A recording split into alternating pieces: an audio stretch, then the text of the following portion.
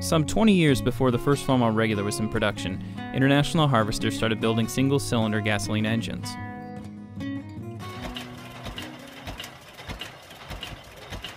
This 25-horsepower portable engine was built by the International Harvester Company in 1915. This engine is one of only 3 known throttle-governed 25-horsepower engines. A throttle-governed engine runs like a conventional modern engine with the throttle plate in the carburetor. On hit-and-miss engines, the speed of the engine is controlled through the exhaust valve. With hit-and-miss engines, only the exhaust valve has a rocker arm on it. The intake valve has no rocker arm and is atmospherically opened by the suction of the piston on the intake stroke. To control the speed of the engine, the governor holds the exhaust valve open, which prevents the intake from being sucked open and a charge placed in the cylinder.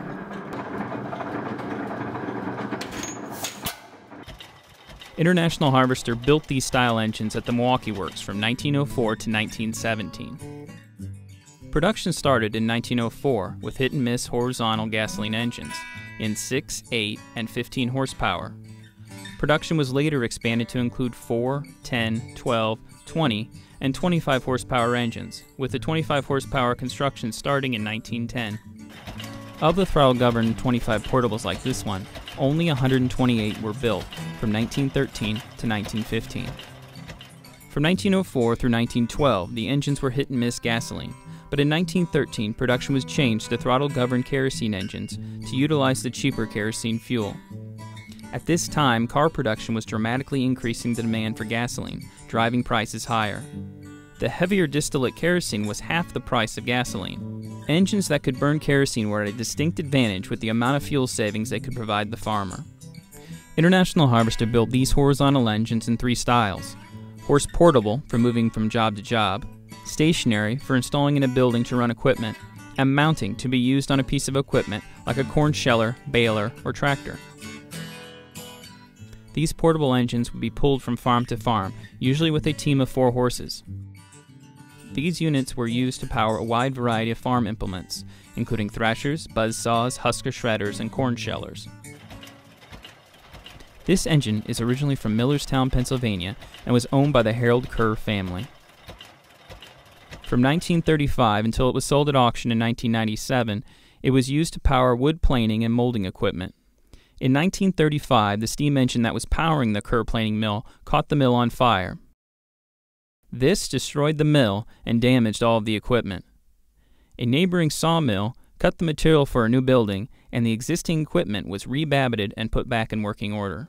The Kerr family was in need of a cheap, reliable power unit to run the newly rebuilt mill. Since it was in the middle of the Great Depression and the owners had limited capital, they went to their local scrapyard where they purchased this 25 horsepower IHC portable engine.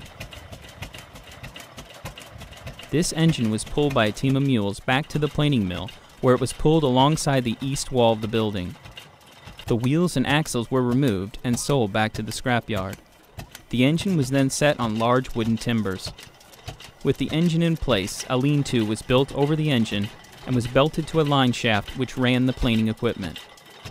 The original cooling tank, water pump, and battery box were removed and placed in the corner of the lean-to. A flowing artesian well was used to cool the engine.